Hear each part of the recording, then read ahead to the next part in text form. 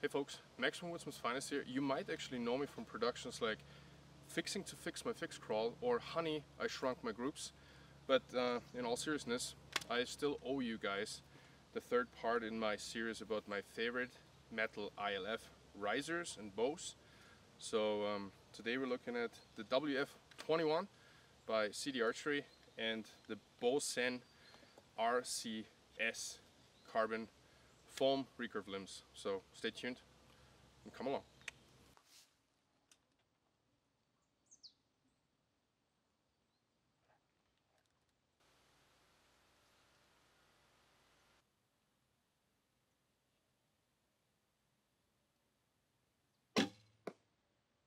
So welcome folks to another episode in my grip tip series, talking today about the WF21 by CD Archery and the Bosen RCS limbs.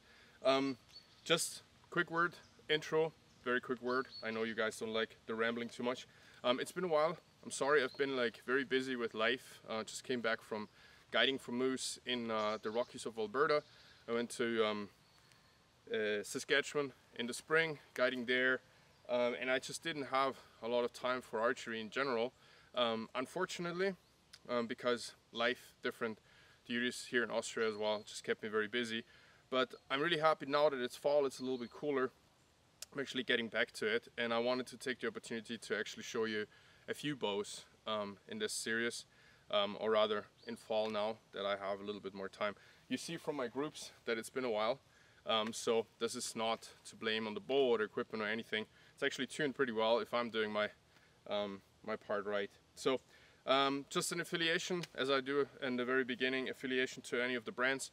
I bought the WF21 here in Austria from a guy who got rid of his archery equipment. They're very rare here in Europe. This might actually be the only one in all of Austria, I'm not quite sure. And I actually got these limbs sent by Bosen.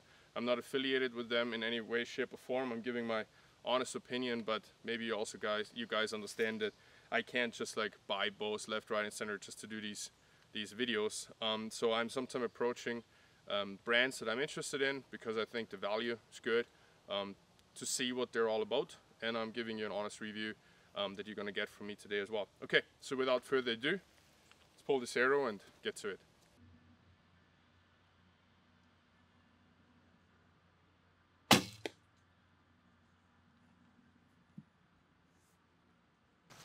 By the way folks, so I'm not really sponsored by them, but there's this one platform that really made archery fun for me again and that I've been absolutely obsessed with for the last 5-6 years, even longer. So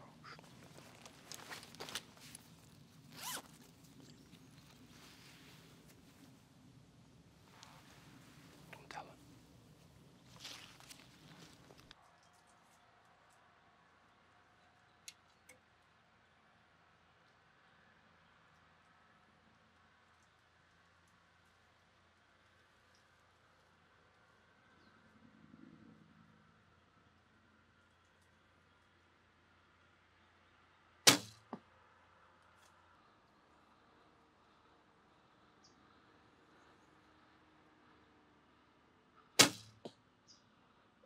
Alright folks, let's do this a little bit properly. Let's start out from the grip to tip with the riser. So what's to say about the WF21? First and foremost, the WF19 and the WF25 were out first, and the 25 Lite I think, and they have a lot less deflex, right? This is the most probably significant thing to say about this riser, so I put it right up front. The design is very straightforward in the way that it's very neutral. From the hardware, where the detent of the ILF system is actually sliding in, if you take a straight measurement to the other one on the bottom, whatever distance between the deepest part of the grip and that line, that's the amount of deflex. And like I said, 21, 25, very little. So on the 21, they actually measured on the length of the entire riser. They actually went up with that measurement. Other than that, from the grip on out, what did I do on the riser? You can actually tell that there's an Archery grip on here that I did something to. I completely recarved it, basically with knives. That's my job, you know, carving with axe and knife. Anyway, so I recarved it, so there's only basically the bottom that is kind of like a rest for my palm. Obviously is still there. Everything else is cut away, so I'm getting the maximum amount of deflex out of this, and I like this grip angle the most, so I'm doing this with most of my Archery grips. You know, anyways, a negative part of this for me, 27-inch draw, more deflex. The riser might actually be laying there a little bit more without the ability for me to torque it. However, I'm getting a little bit less performance out of it. What else did I do? I mean, you can see that the riser is gorgeous in the way that it's actually a super nice Cerakote job in this like OD green. I really like it a lot. Weight on it, by the way, is 4 pounds and 4 ounces, I think, which is about 2 kilograms. Weight on the limbs, just to get this out of the way, is per limb it's 185 grams, which is about 6 ounces as far as I measured it. 6.5 ounces or something. Very light limbs. Anyway, so for a rest, you know that the WF19, 21, 25 all come with this hump on it, which is like pretty much, I think, a proprietary design that has probably been copied ever since, or at least in the amount of hump they do, they're unique. But I always mount a nap center rest on all of my bows, and even though I'm shooting this crawling with, you know, like this is a 66-inch bow overall, I string walk on this, which I usually don't do. I usually shoot a fixed crawl. You know, the big innovation, in my opinion, that the push archery at least made very popular and widespread, even though they might have not come up with it, but they made it basically a household name.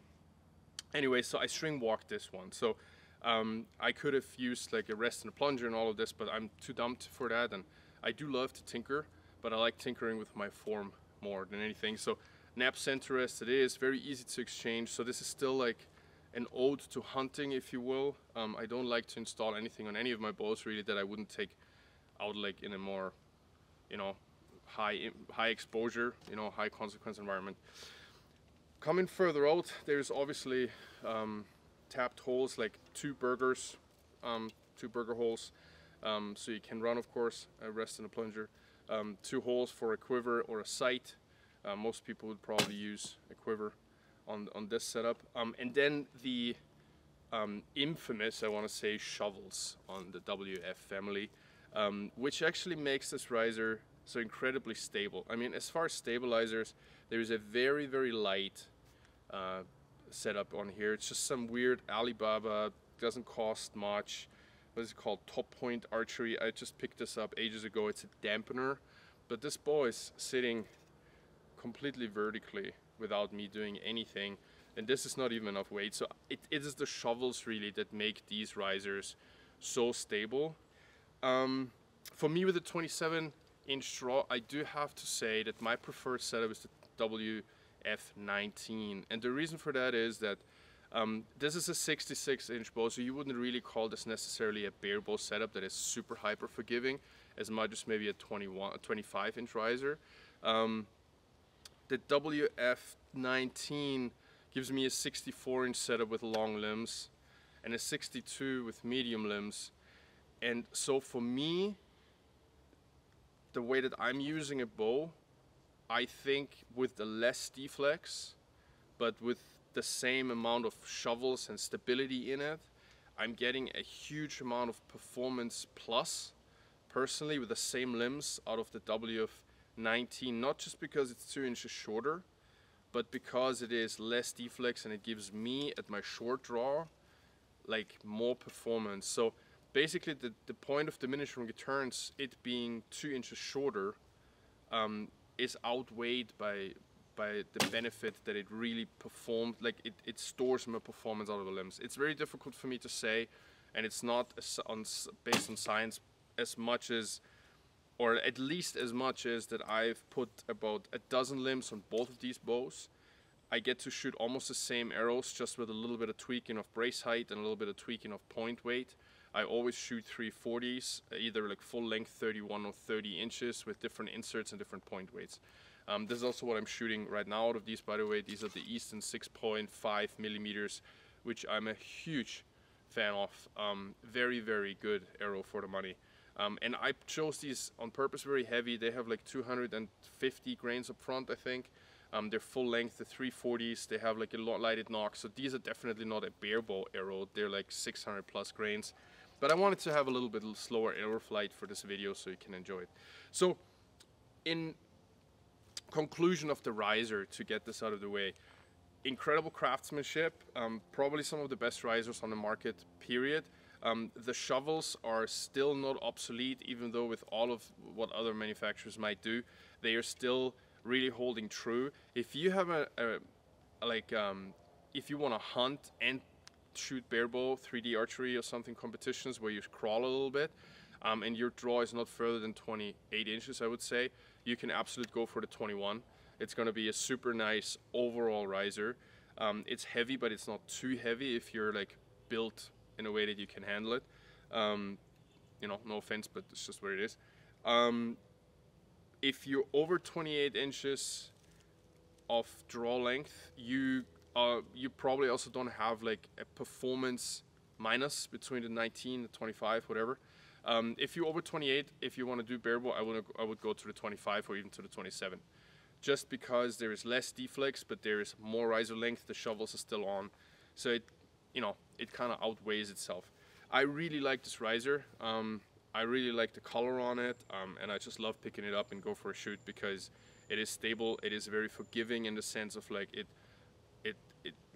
minimizes the mistakes that I make.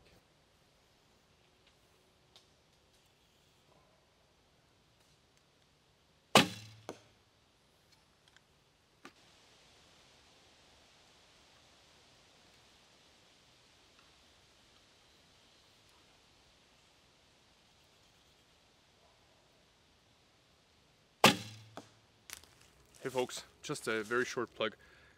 The hunting knife that I designed, the pup, is finally out and available. It's been 2 years. I designed this to be a small, big knife.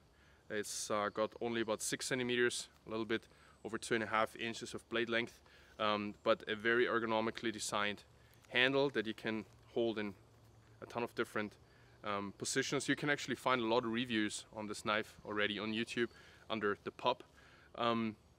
You can take it apart completely. It's made from 14C28N Sandvik steel, in fact, G10 handles and like stainless steel Torx hardware that you can take it apart and completely disinfected. Comes with a Kydex sheath. This one's a little bit dirty. I just brought it back from Canada, guiding for moose in Alberta, and I skinned the entire moose with this one. So check it out. I think for all of you hunters, hikers, and EEC enthusiasts out there, this is going to be a great match.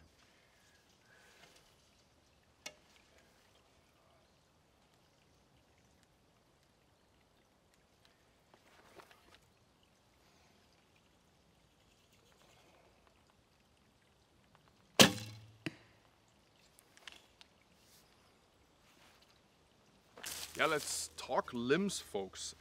What is this limb? This is the RCS by Bosen. Like I said, I asked them to send those to me. They usually come as a more barebow oriented limb that has a whole bunch of like glossy writing on it, pretty classic. But they also make a black version of it, like blacked out if you're asking for it. And this is these here that I just got completely covered in mud. What's to say about them? They are a foam carbon limb with a new type of carbon that they've been testing, so I waited for this quite a long time. They're quite narrow, which I like seeing. They were completely straight out of the box, which I cannot say about every recurved limb that I'm receiving, and even the very, very pricey limbs that I sometimes buy or receive really lacking craftsmanship sometimes. These are pretty much a factory-made, Chinese-made limb, of course. So I didn't expect much, and there's not much bling to have on a limb, of course, especially because, you know, when it's carbon and foam. But what I can say is the following: they're very light at 185 grams, which is great because that's reducing hand shock and it really maximizes performance. They have a very smooth pull. They came in pretty much point on weight because this is they're measured on a 25-inch riser, 28, which they should be 40. So this is a 21, about 4 pounds up, but reducing it a little bit for my lesser draw weight, which is about 27 inches, 27.5 in a good day. And we're coming in right around 44, 45 pounds. But I also have to say crank down on the limb pockets. Just like one more word about the WF21 hardware. It's top notch, of course, and another thing I forgot is this little groove back here that makes it a lot easier for me if I'm leaning the bow against the wall. I usually hold it with my foot and completely stabilize it, and I can actually tell if my usually bright strings, that's on purpose by the way, are actually lining up in the middle of the limb and in the middle of the riser and so on and so forth. And that has been spot on. So these limbs didn't take any tuning as far as lateral adjustment. They're very smooth, they have a good performance. Are they a MK, like a Mark, what did I have, like an MKX or whatever they called limb? No, they're not. But they're also not 700, 800 bucks. But I think they're coming in about like $340 or something like that. So as far as the quality on these goes, I'm pretty sure that they are right in the middle there with all of the other very good carbon foam limbs. Like for example, like maybe the Three Rivers, although I think they're a little bit more expensive, and the Lancasters. I'm really happy with these. I think I'm just gonna keep them blacked out. They're gonna be awesome on especially my 17-inch risers, because I tried them already on a Bosen 17-inch riser. I'm gonna review as well, and I gotta say that that's a perfect 62-inch hunting setup, right around like 48 pounds or something like that. Great cast, very forgiving, very quiet. So if you want to put together like a bow that's, you know, right around like the splitting the difference, if you will, between barebow and hunting, get these limbs and get yourself two risers, maybe one's like something like 25 inches and another riser that's maybe 17 inches, and you can use the same limbs for barebow around 40 pounds and then for hunting around 48, 50 pounds, which is really a great way of doing it in my opinion. One more word about why I haven't used the RCX limbs on here that you've seen already in the Bosen speed testing video that was very popular, where I tried different Bosen limbs, and especially the very popular, I have to say, Bosen longbow limbs. I didn't use the RCX limbs on here because they're like static recurve limbs. And if you're string walking, that means that you're constantly kind of throwing your limbs out of tiller and out of tune, right? Because obviously you're crawling down the string and the upper and the lower limb will basically not arrive at brace at the same time, which is with a carbon foam limb, like a conventional, traditional carbon foam recurve limb. By the way, lateral stability amazing on these. They will forgive that to you, right?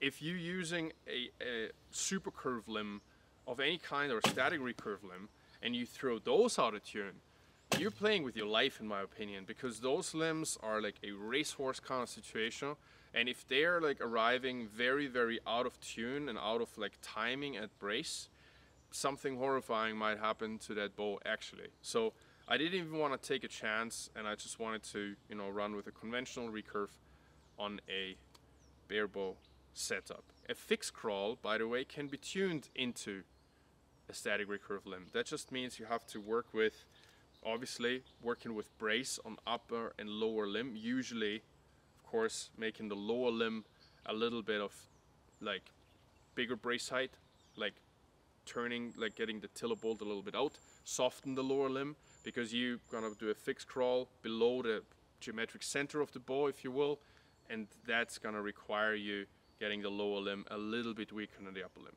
To conclude about the limbs, basically, very decent limb, very nice quality. You can run any string material on them. They're not breaking the bank. They're definitely up there, like in the Chinese-made carbon foam limbs. No thrill, but very nice, decent performance out of these. So I definitely give them a thumbs up, a recommendation. And yeah, that's about as much as I can say about them.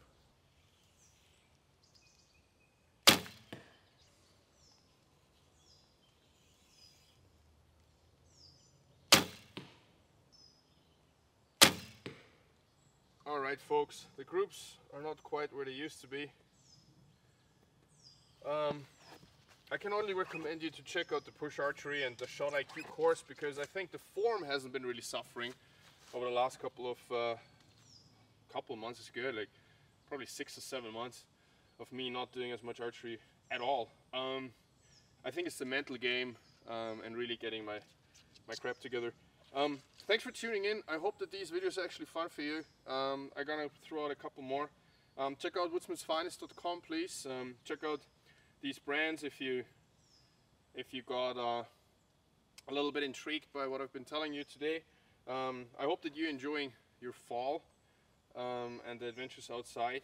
Let me know what you think about these videos. Again, thanks to the Push Archery again for like being such a great platform. Of course, rocking the Alpha Pack with a new belt that's a lot more rigid, and I've been really enjoying this thing without any gripes. In conclusion of the bow, maybe, is there a gripe? Not really. Honestly, this is such a solid setup, but I'm aware of like the fact that this is probably $1,000 altogether. If you're in Europe, the WF21 is gonna run you more than €1,000 by itself after you've done all the conversion rate and all the imports and everything. And so it's still such a great, you know, setup though. And if you're really intrigued by the infamous design and by the track record that thing has, go for it. The limbs are a no-brainer in my opinion, if you're really looking for a solid limb. And so maybe this is a little bit boring to just get like a full-on positive conclusion on something, but that's where it is. There's nothing more to say than that. I've really been enjoying this thing, and if I'm doing my part right, then this is a quiet, very stable setup that also won an archery competition for me here in the area, actually before the summer. Cheers, and thanks for tuning in. Cheerio.